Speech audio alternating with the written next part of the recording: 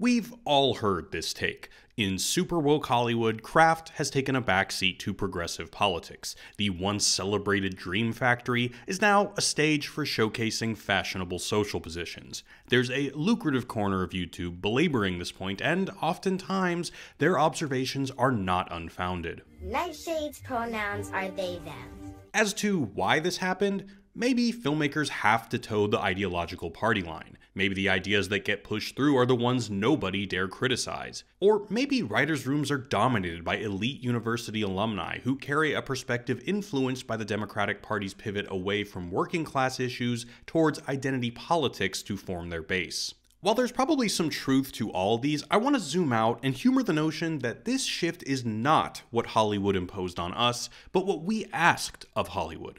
See, movies don't only shape our ideologies, as we've discussed on the channel lately, they also give us tools to build our identities. I recently had a conversation with philosopher and fellow YouTuber Hans-Georg Müller from the Carefree Wandering channel. In his book, You and Your Profile, Professor Müller explores how, historically, we have used different frameworks or technologies for identity construction. And I think his work can provide crucial insight into understanding why Hollywood embraced woke.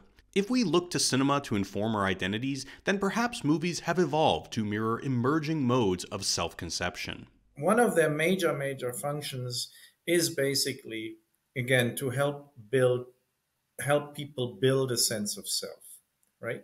By reading books, by watching movies.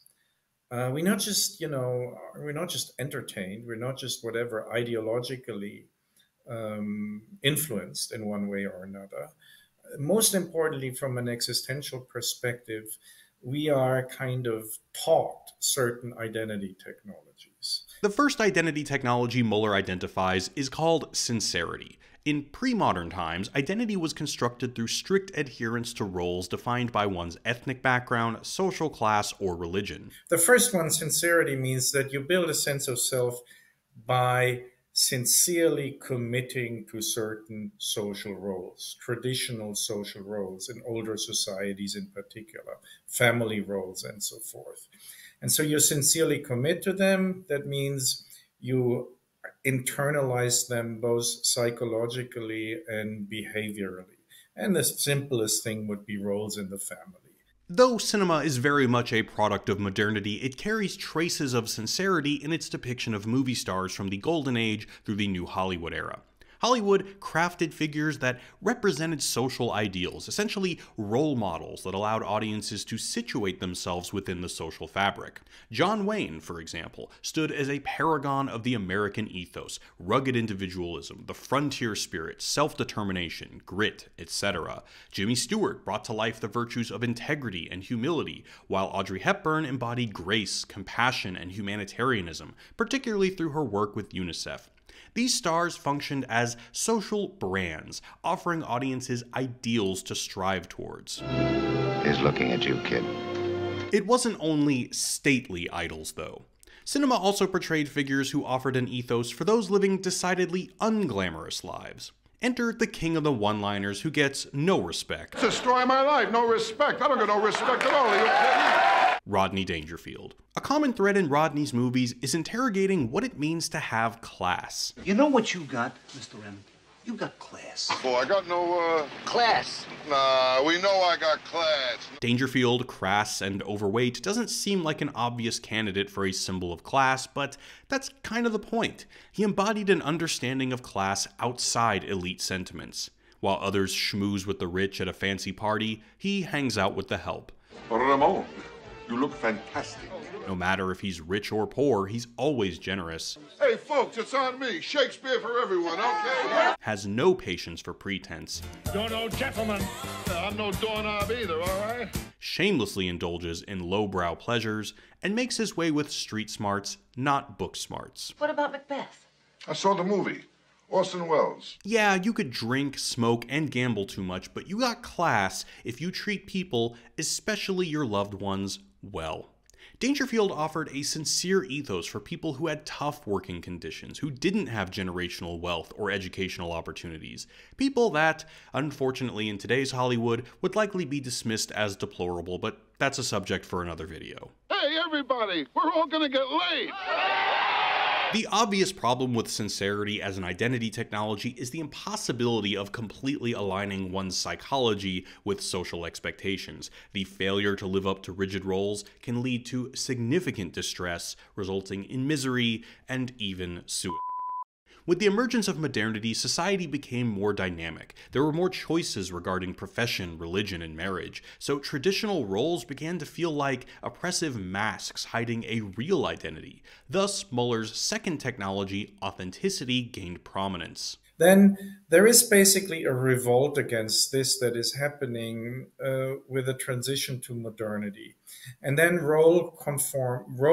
sincere commitment to roles is regarded as conformity, and it becomes something bad.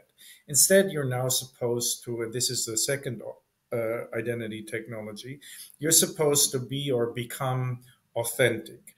And authenticity can be defined as the pursuit of originality. In the same vein, what you might call the pre-woke era of Hollywood was filled with movies about resisting social expectations so that a true self can flourish. Take Shrek, for instance. The premise is basically that Shrek and Fiona have to reject their socially imposed roles, in this case fairy tale/Disney archetypes, and allow their true selves to emerge. Shrek initially internalizes the role of the stereotypical fairy tale beast, scary, mean, and meant to live in solitude. I'm an ogre! You know, grab your torch and pitchforks! But through his journey, he discovers that beyond the caricature lies someone who is heroic, loyal, and loving. Fiona starts off as the quintessential damsel in distress, but it doesn't fit her. 1, because she can kick ass, and 2, because she turns into an ogre at night.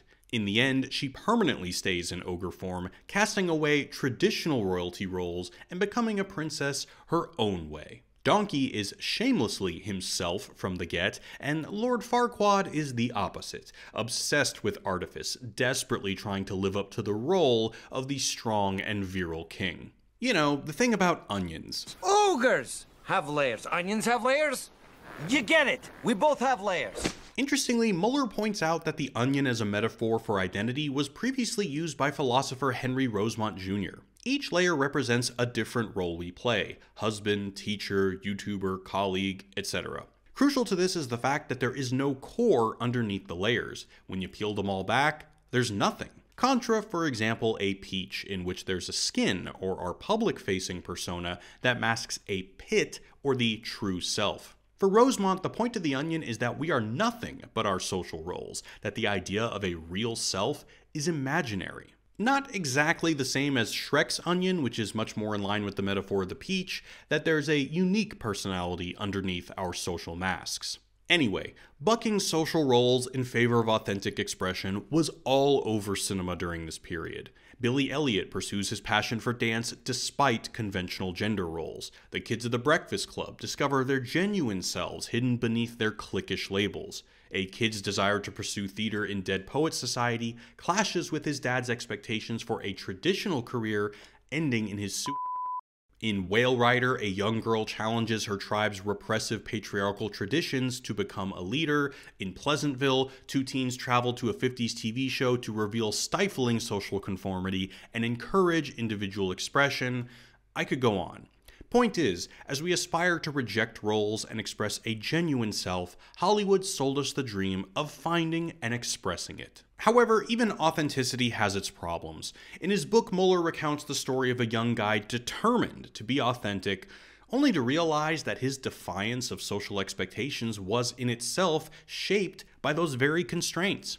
Authenticity is paradoxical. You can never be truly authentic because distinguishing the self from roles is a blurry line that is constantly confounded by our interactions and experiences. Eventually, authenticity too fell out of favor, bringing us to our current era of profilicity, where identities are curated and broadcasted in an age of mass media and digital communication.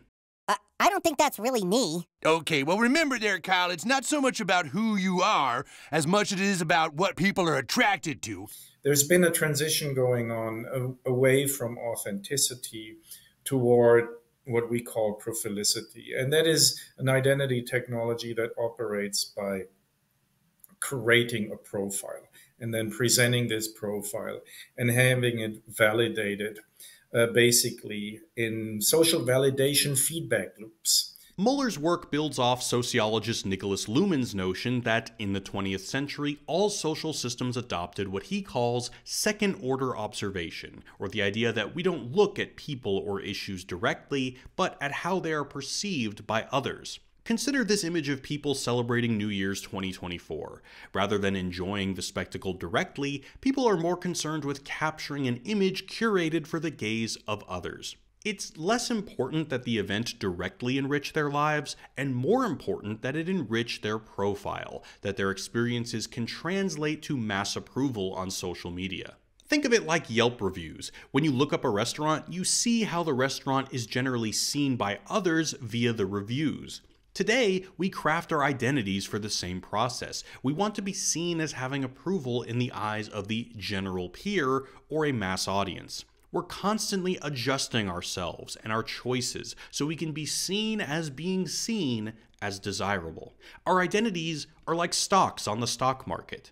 So if you observe the market value or the stock value, you don't look at whatever the thing that the stock that the financial instrument refers to or is based on. You have to look at how is this observed by the market. Moral approval is paramount to a good profile, so political activism becomes a prime opportunity to enhance our identity's market value.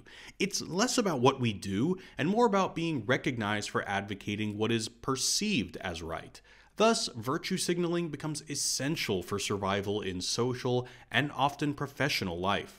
In Profilicity, we need to invest in the identity presented to the general peer, and cinema, as a disseminator of identity technologies, must sell us the fantasy of being synchronized with the gaze of this general peer. If sincere Hollywood sold us figures to live up to, and authentic Hollywood sold us the dream of finding our true selves, then prophilic Hollywood sells us the fantasy of inclusion in the group of those with desirable profiles. By watching movies that gesture towards social positions, we can feel part of the educated, socially conscious trendsetters. Watching Dear White People can simulate acknowledgement for awareness of privilege and marginalized voices. Watching The Eternals can simulate recognition for contributing to a more equitable entertainment industry. With Don't Look Up, you can situate yourself alongside the elites in media and academia outraged at lack of climate action. Or on the other side of the coin, if you watch Daily Wire movies like Ballers, you can simulate your inclusion in the ranks of culture warriors saving Western civilization. And if you watch Barbie, you can feel like a vanguard of feminism, ironically challenging power by parroting all the HR-approved buzzwords. Now, this isn't to say that these movies aren't good or that these social causes aren't worthy of our passions. That's not the point. The point is, if commentators suggest that Hollywood has given up on weaving dreams in favor of promoting political positions, I think they're missing the fact that in the era of second-order observation, having the right political position is integral to our dreams, because in Professor Muller's words, morality is the hero of identity. Hollywood is in the business of selling dreams, dreams of self-understanding and self-cohesion, and wokeness and its mirror anti-wokeness in entertainment is perhaps an inevitable outgrowth of the demand for a sense of self under second-order observation. Now, it may seem like I'm suggesting that this kind of behavior is something that only less noble people participate in, but no. Profilicity is inescapable. Take Bernie Sanders, for instance. Dude's been saying the same thing for 40 years, so he really must believe it, right? Well, even if that's the case, his perceived authenticity works in favor of his profile.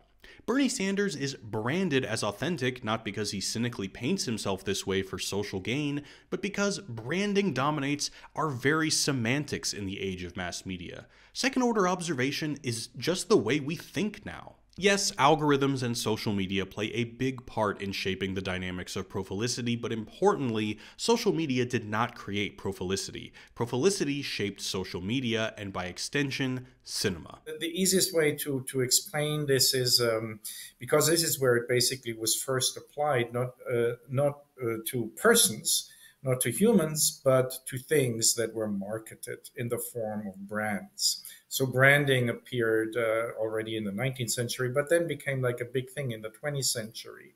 And then later on, the idea is that, and especially now, of course, with developments in media and new media, we've kind of also internalized this and made it the way of building a sense of who we are and who others are. Later on, basically, I think the new technologies and specifically the new media developed in the way they developed because they could be used, they lend themselves so perfectly for profiling. But the important thing to remember about identity is it's all bullshit. We need identity to simplify the impossible messiness of being human, and no identity technology can account for all the contradictions inside us. Truth is, we have no option but to pretend. Muller uses the term genuine pretending. Basically, we should understand that identity is a performance, a never-ending process of discovery via exploration. Like a child playing make-believe, we have no choice but to experiment with different identities by pretending. And of course, social media, art, and movies are going to inform that process. But by developing an awareness of it, maybe we can ease the intensity of identity and not be too sacred about living up to it. Identity is just another story we tell ourselves to maintain sanity, and, well, Hollywood is in the business of peddling stories that ease our minds. And in the spirit of easing identity, maybe we should also ease the narrative that a bunch of ideologically compromised hacks are tainting our entertainment.